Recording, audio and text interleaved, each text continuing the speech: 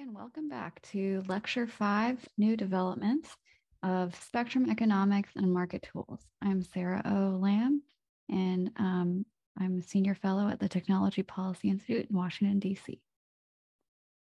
So today for our last lecture, which will combine Lecture 5 and Lecture 6 conclusion, I'll talk about new developments.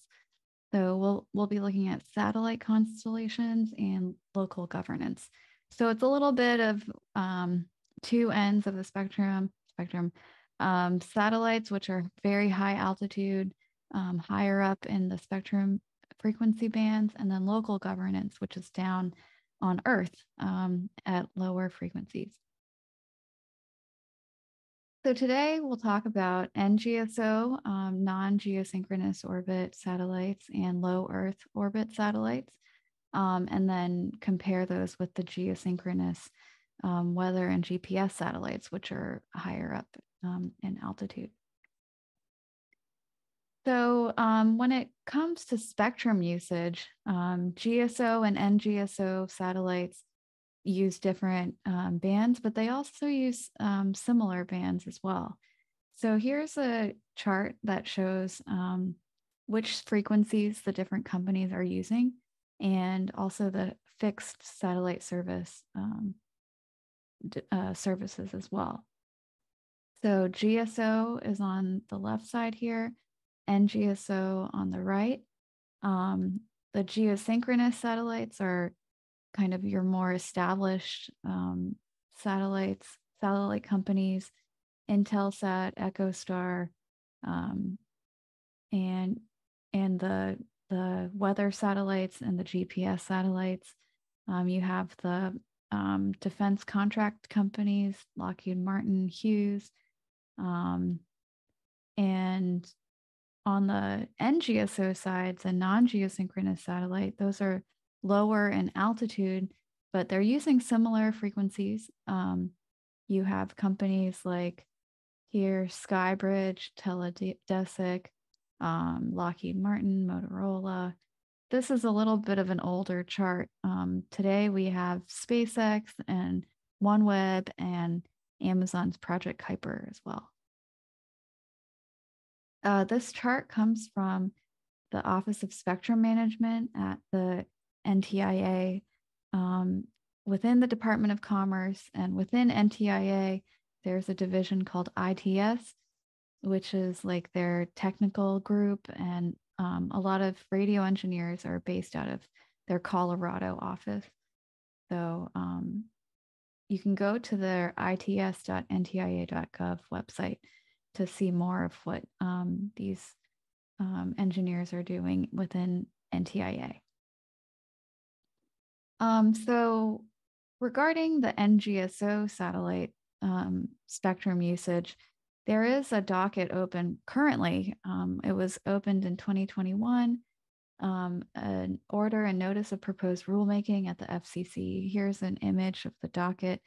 As a lawyer who reads these filings, we're in these documents all the time.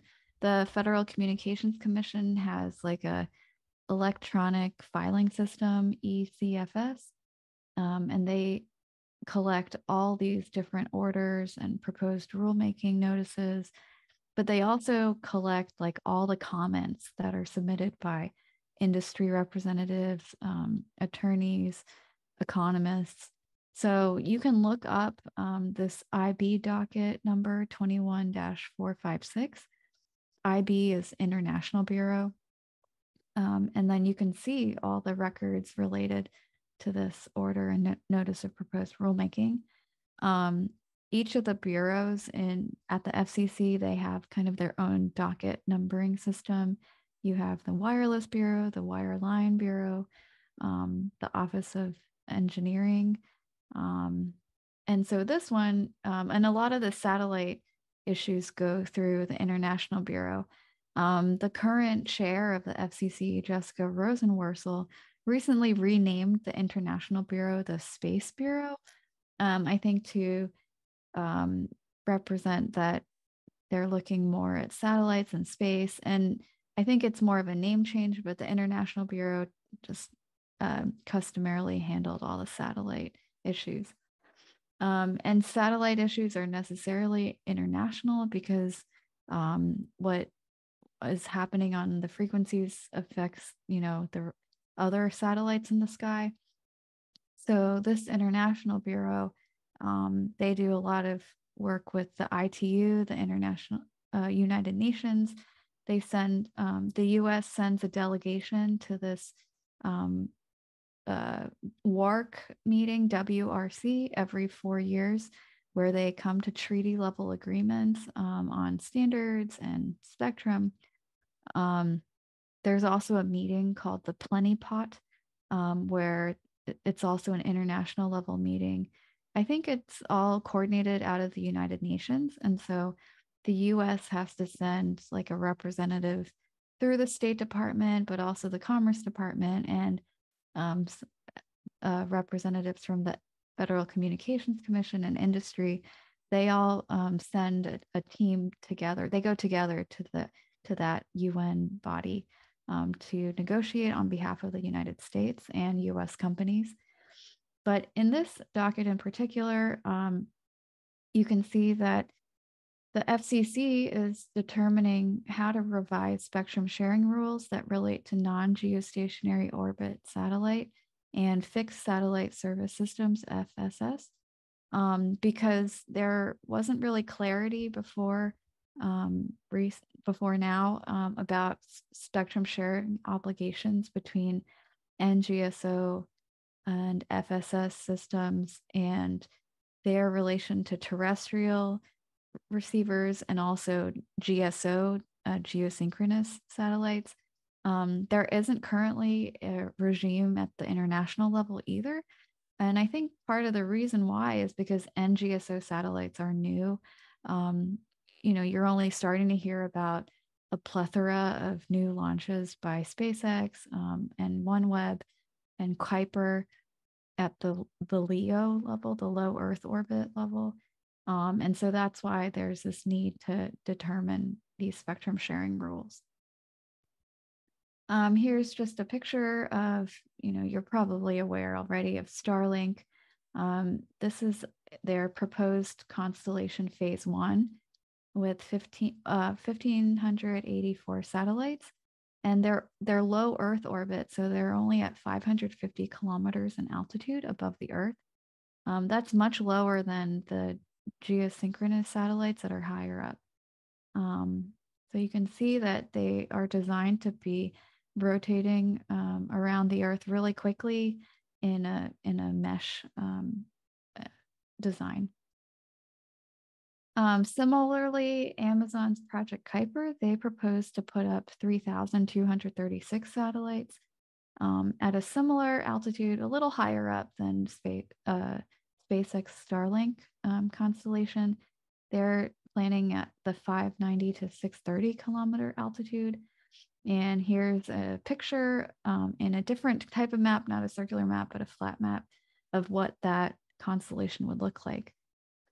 So you can see there'll be a lot of satellites rotating around the Earth. Not all these satellites have been deployed yet, but this is the plan. And so with all these satellites using spectrum, you also see a concern arising about orbital debris. It's not necessarily related to spectrum, but because the FCC has authority over the spectrum that the satellites are using and licensing of the satellite companies and the satellites, they are claiming that they also have some authority to work on mitigating orbital debris. And they do this in coordination with other agencies that have an interest in minimizing orbital debris. The FCC also goes to the international forums like the WARC and the UN and ITU. And so they do have an interest in negotiating or figuring out policies for orbital debris on behalf of the United States to negotiate with other countries as well. So there's a reason for why they would be concerned about how to limit orbital debris. It also makes sense because they're approving all these launches of new low Earth orbit satellites, like 3,000 new satellites. And so because they're part of the approval process of letting them go up into the air, they should be responsible for how they're going to come down and what happens. And who's responsible for making sure that they don't collide with other satellites up there or they come back down to Earth in a responsible way. So the FCC started a report and order and further notice of proposed rulemaking in 2020 in their International Bureau docket number 18313. And they're talking in this docket about mitigation of orbital debris in the new space age. So you can click on these links and read more. But what they're talking about is orbital junk. And orbital junk can be in this graveyard orbit that just stays out there. It's in that sweet spot where it's not going to fly out further. It's held in the gravitational orbit of the Earth. But some of the junk will fall down back into the Earth's orbit and burn up. Some of it might collide with other orbital junk or into actual functional satellites. So there's a concern about congestion. And, the space is huge, and these satellites are smallish or large, but the impacts of collisions and trash are huge, especially because it's so costly to go clean it up. I have heard of some innovations of like vacuum cleaners or netting or like space shuttle type machines that can go out and clean up the debris. But there is a concern that the more junk we send up there, it'll be harder for what's important and existing to avoid that junk. So here's a picture of the GSO satellites used for GPS. So now I'm talking about the higher altitude GPS satellites, and this is an example of the 24 satellite GPS constellation that moves around while the Earth rotates. So I think worth noting here is the L-band and Legato proposal. And so this is an example showing you how it can be difficult to introduce new neighbors or adjacent uses next to these GPS bands. It's really important for policymakers and the FCC to be able to pack in users because the spectrum is getting more valuable for use. We want more bandwidth and connectivity. Mobile usage demand is rising. And so companies like Legato propose to use spectrum for mobile networks in a terrestrial manner with uplinks and downlinks. But there are concerns by the GPS community and recently the Defense Department and NOAA that this kind of neighboring use would interfere with their mission critical systems, which is true. But this is a good episode to study because it's like 20 years of back and forth for figuring out how to put together different uses, high and low and altitude on Earth and different companies with the government in between. So you see here, we're talking about like around 1.5 to 1.6 gigahertz on the radio spectrum. You have these satellite users, you have GPS, and then you have this good spectrum with good propagation characteristics for mobile terrestrial use proposed by Legato here at 1.5 and 1.6 gigahertz around the GPS spectrum. And so there are concerns by NOAA, like the weather community, and they can be at different levels of crisis. Like a few years ago, there were headlines like The weather won't be correct if there's interference from mobile handsets. There are also some like really, um, you know, big, big concerns about harmful interference to GPS. Our GPS devices will break if there's interference. Um, and so the way these policies go, like harmful interference can seem to grind everything to a halt, the concern about them. But really, there should be ways for these companies to work together and to negotiate and to figure out how to pack in more uses on the spectrum. And so, for our second part of local governance, our second part of this new development section, I want to talk about local governance. So, we talked about satellites really high up in the altitude, and now let's go back down to Earth. You're going to see more and more that there are private LTE and 5G networks for more industrial uses. So these are like factories, warehouses,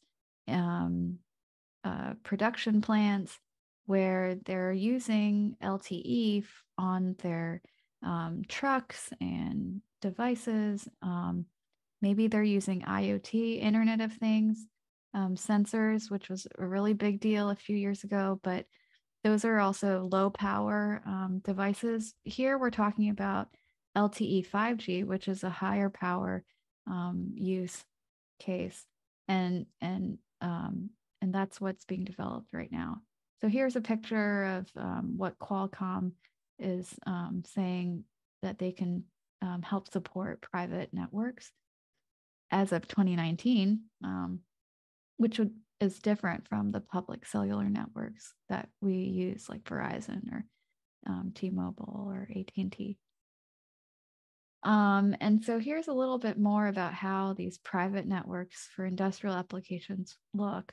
And you can imagine like these 5G airwaves being used within like local areas, within like an automotive showroom, like within campuses, like corporate campuses, or even stores. And so there is work on how to use the airwaves that in a way that really helps industry.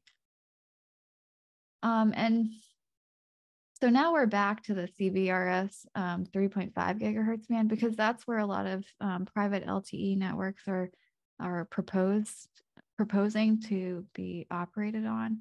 And so I just wanted to talk a little bit about how local governance happened in that band. And so here you see an example of PCAST. So in 2012, so it takes like 10 years to find the spectrum and move it into a different use.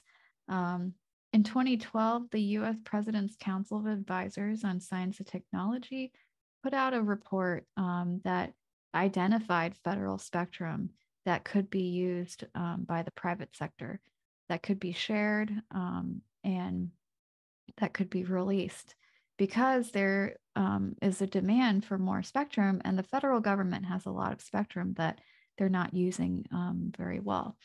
And so the president, executive office of the president, came up with this report finding 1,473 megahertz of spectrum that could be used by the private sector. And you can see on the spectrum table, the areas are kind of highlighted or boxed out in red. And so one of those bands was the 3.5 gigahertz band, the CBRS band. Others of those bands, there were several bands that this presidential report identified.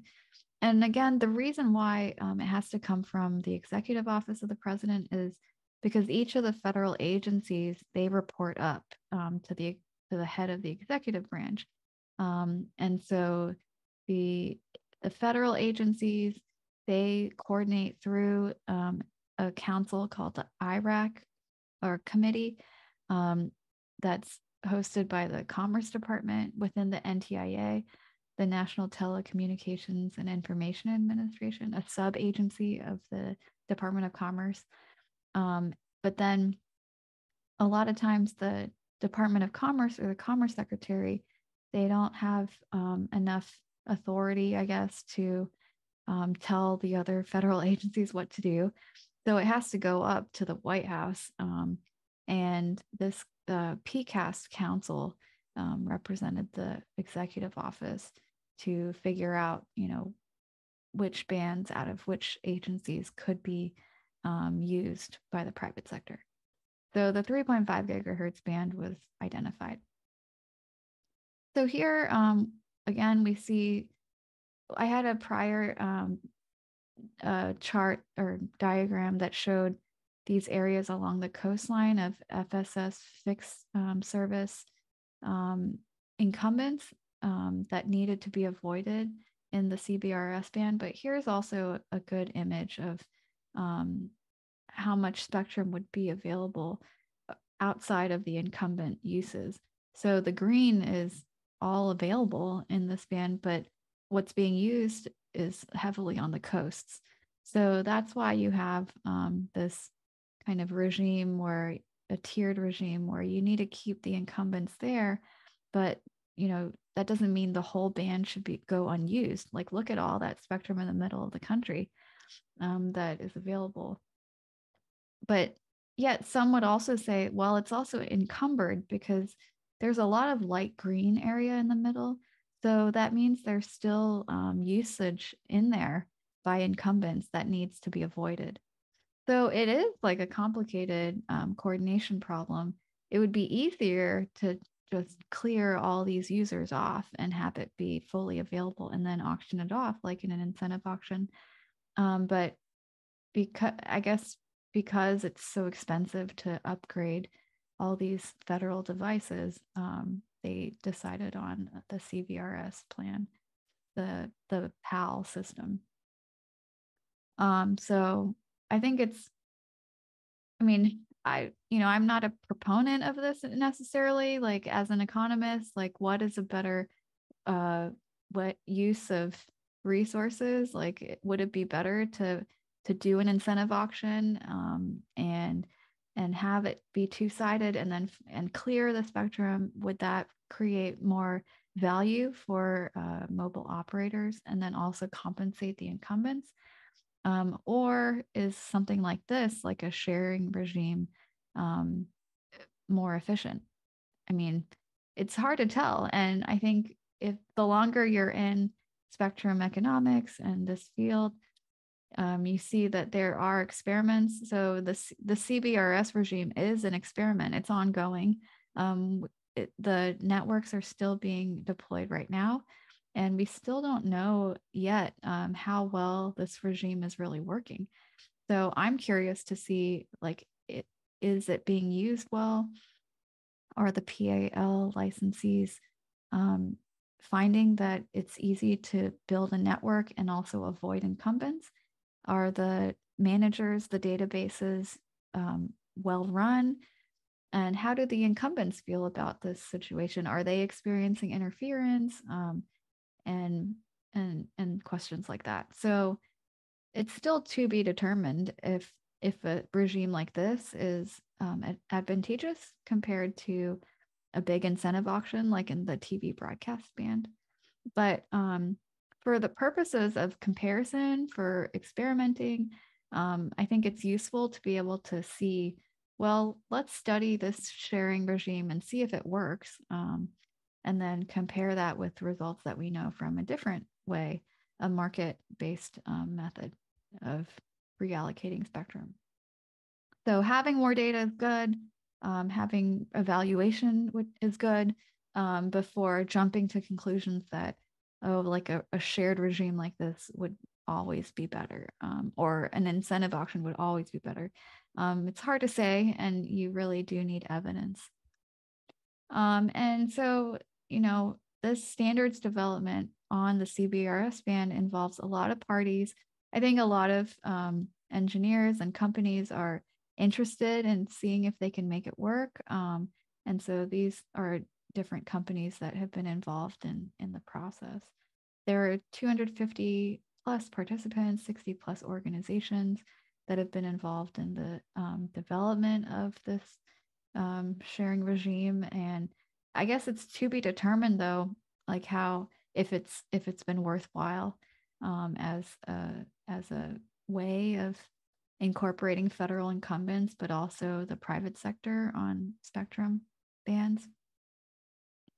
And so, in conclusion, I just wanted to wrap up and look back at our 2.5-week course module here. We went over spectrum in the news.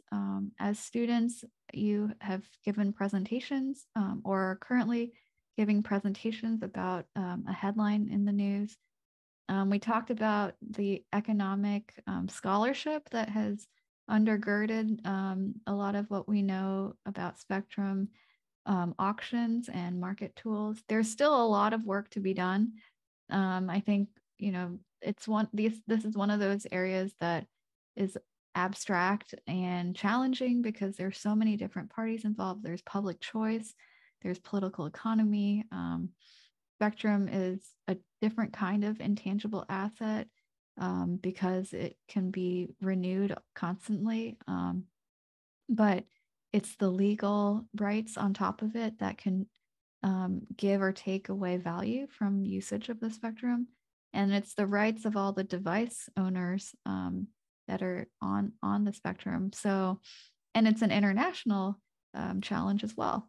And we talked about that through the course. We went through spectrum economics, a history of auctions, spectrum valuation methods, and we talked about market tools like reallocation methods and challenges. We looked at secondary markets, incentive auctions, and other tools such as the CBRS regime and experimental licenses.